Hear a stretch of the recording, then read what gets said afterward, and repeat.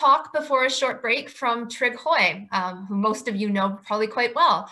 Trygve is talking about his Geoscience BC supported work on Paleogene magmatism in the boundary area of southern British Columbia, geochronology and implications for precious metal mineralization.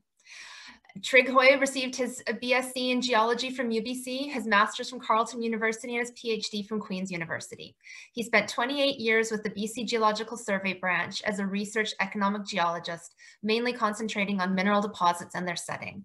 He has published numerous research papers and geological maps covering the more highly prospective exploration belts in the southern part of the province.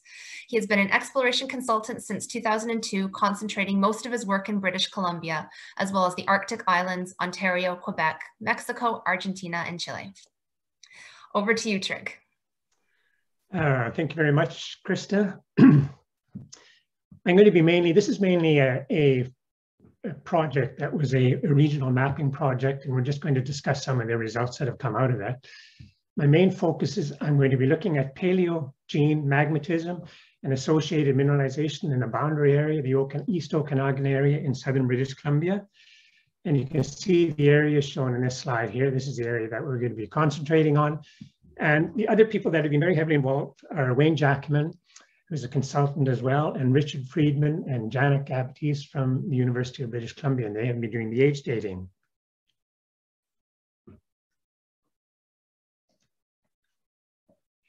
So the only two things that I really want to leave you with, just two concepts. I'm only going to be really discussing sort of a small part of the mineralization in the boundary Okanagan area.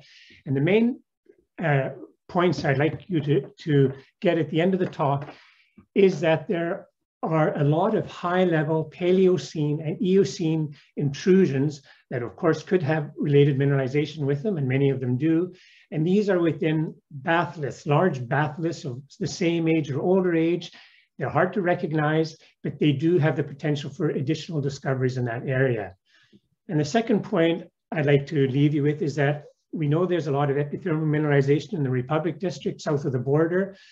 And we recognize that this mineralization extends across the border into Canada, and particularly that there is a new horizon that we feel is very important for discovery of additional epithermal deposits. Just to give you a general idea of where we're talking about, on the left here in the west is the Okanagan Lake and Penticton or Clonus, it's somewhere up here, I'm not sure, somewhere in here. In the eastern part of the area, let's say, is the Rossland area, and this is the mapping area that we basically concentrated on. It includes 1 to 50,000 sheets. Why is it important? Well, it's produced an awful lot of gold in the past, plus base metals from deposits of a variety of types and a variety of ages. It's produced in the order of 9 million ounces of gold from mainly deposits in the southern area, including those in the Republic District, and more than 80 million ounces of silver, plus lead and zinc from some of these northern deposits. So in future slides, when I show a map, it's going to be this area. A very brief geology introduction. A large part of the area is underlain by intrusive rocks that range in age from Jurassic to Paleocene, which is early tertiary, and Eocene. And these are all shown in these oranges and yellows throughout the area. We have these older core complexes. This one was mapped in detail by Vic Prado, and this shows in the bottom, it shows what this schematically would look like. The hanging wall, the whole area that we're looking at here would be in the hanging wall of this Granby Fault, an extensional fault. And on the east side, it's the Kettle River Fault, which would be this fault here. So we're looking at this hanging wall section mainly. And within it, you have extensional tectonics, Eocene in age, and they produce these north trending Eocene grabens, the ones to the south of the Toroda and the Republic. And certainly here we have the Rock Creek graben.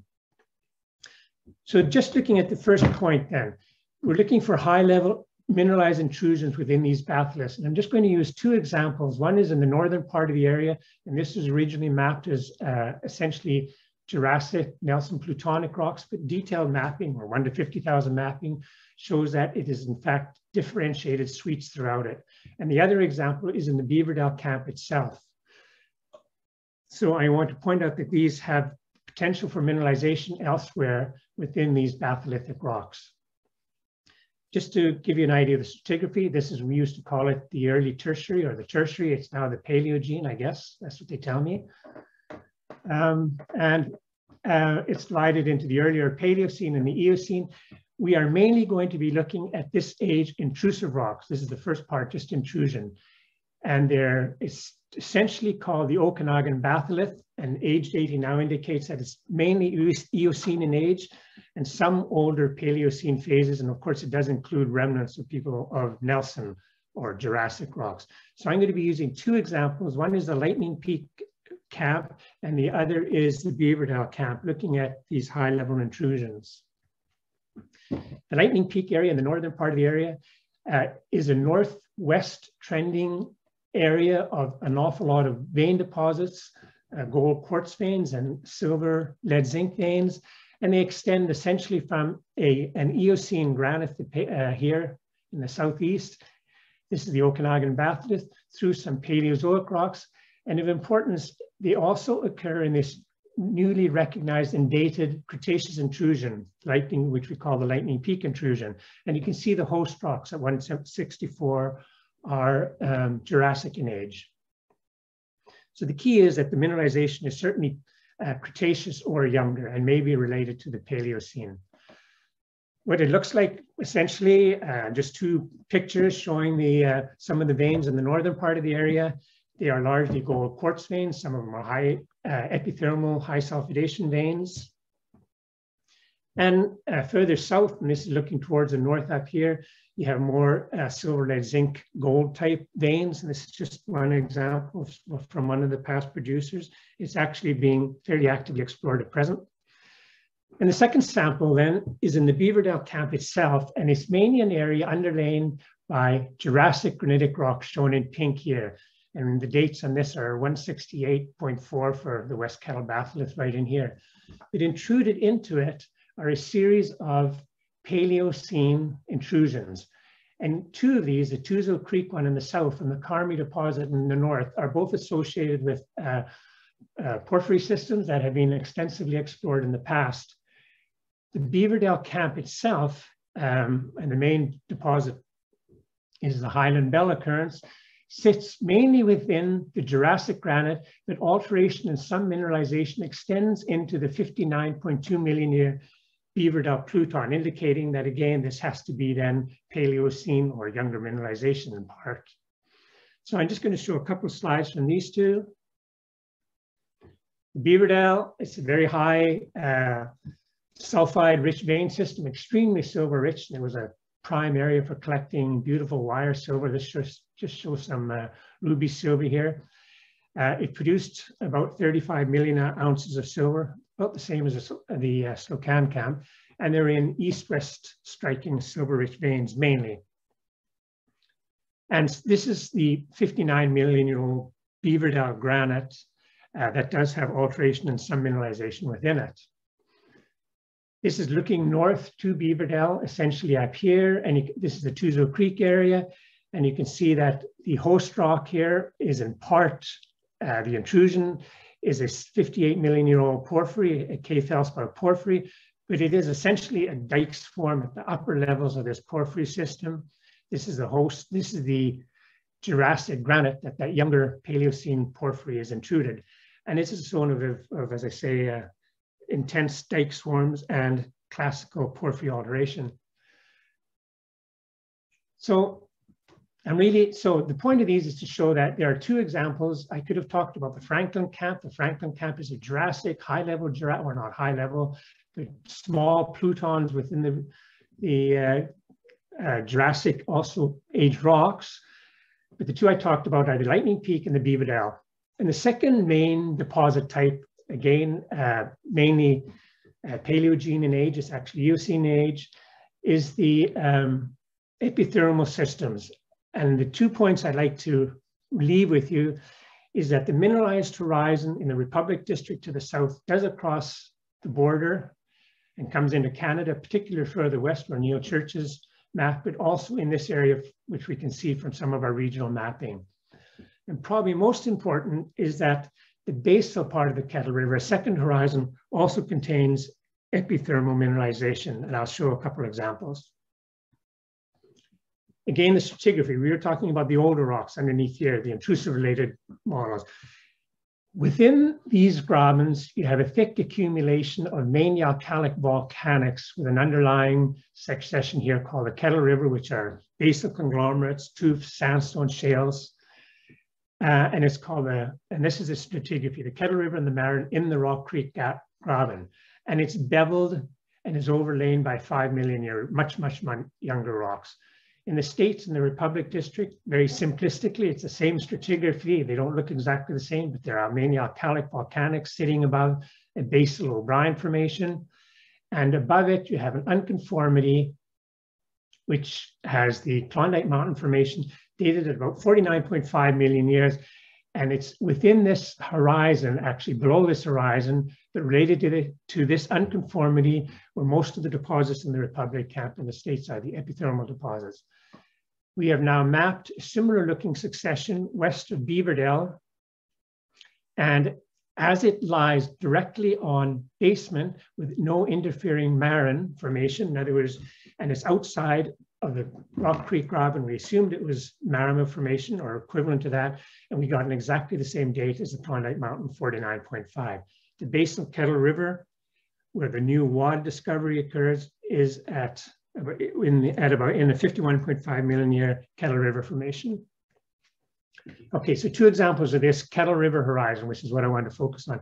This is actually the Greenwood, the Phoenix Pit at Greenwood. It's mainly an older skarn, as you know, within the Triassic Brooklyn. But within it, as many others have pointed out, including Linda Caron, you have this small epithermal showing in Kettle River, which therefore indicates it's obviously either Kettle River or younger. And it looks like it's overlain up on top here by the Marin Formation, which implies that this is, in fact, Kettle River age mineralization. In other words, a second lower horizon. And this is the data sample that we took from just over here. It gave us a 51.5 million year age.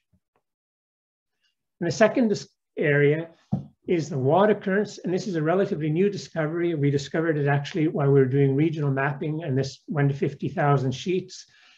And it's a zone of intense clay argillite alteration, illite alteration that extends for about 800 meters with elevated gold values to about 2.5 grams gold.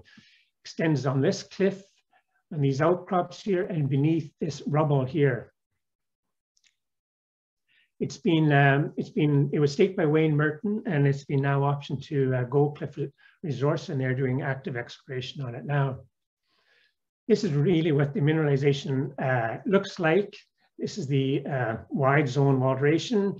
It's very classical low sulfidation epithermal system with intensely clay altered rocks in the Kettle River Formation, which includes tuffs, a lot of amethyst veins within it, intense brecciation, Druze quartz, chalcedony, bladed quartz crystals. It's a very classical low sulfidation system.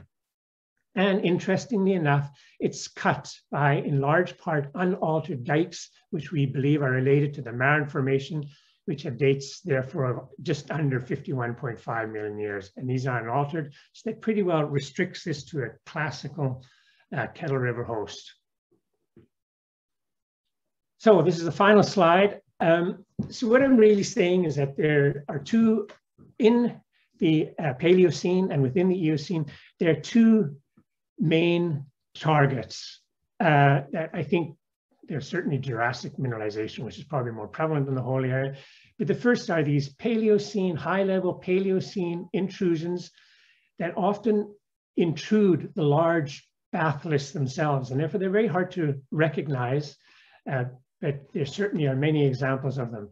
They could be in the Coriell, which is also a 51 million year Eocene intrusion, and the Midas porphyry is actually a high-level Coriell pluton within the larger Coriell batholith. So there are large exposures of this granitic material to the north. And the second main target that we're just concentrating on today is within the succession of Penticton group rocks. The classical one in the States is within the Marima, or it's in the actually underlying the Marima Formation or the Klondike Mountain Formation, where it unconformingly overlies a sand pole. This is the Republic horizon. we recognize now that there is a number of occurrences of mineralization within the Kettle River Formation at the base. Is exactly the same sort of a setting, and certainly the new Wad occurrence is a tremendous testament to this kind of mineralization and the potential for this mineralization elsewhere throughout the area. The Marin Formation extends northward, or at least the basal Penticton group extends northward from Greenwood several, well, probably 50 kilometers in probably what was a depression that was a result of the Republic Graben further south. Tremendous exploration potential. Anyway, again, I'm not going to go through this, but certainly any type of a regional mapping project involves working with a lot of other people, and I certainly do appreciate that, and mapping by other people, and the GSC and the survey. And I just really urge you all to come out to the Penticton, Okanagan area and actually look for rocks and explore rather than play golf, you know. So thank you, that's it.